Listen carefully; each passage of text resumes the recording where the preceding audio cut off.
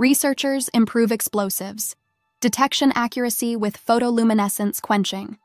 A new method for detecting explosives in gas phase environments using photoluminescence. As military and civilian safety concerns rise, effective detection of non-metallic landmines with trinitrotoluene and dinitrotoluene is vital. The team used conjugated polymer CP films to detect explosives by observing photoluminescence changes when exposed to DNT. These molecules quench the polymer's photoluminescence, lowering intensity.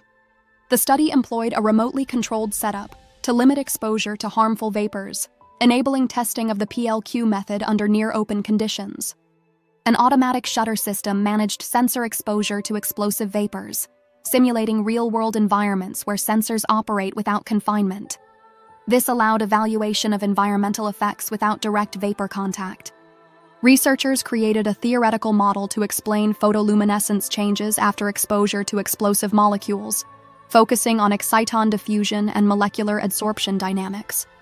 They found polymer films could recover photoluminescence after brief exposures, indicating potential for continuous real-time monitoring. However, prolonged exposure or high vapor pressures degrade these films.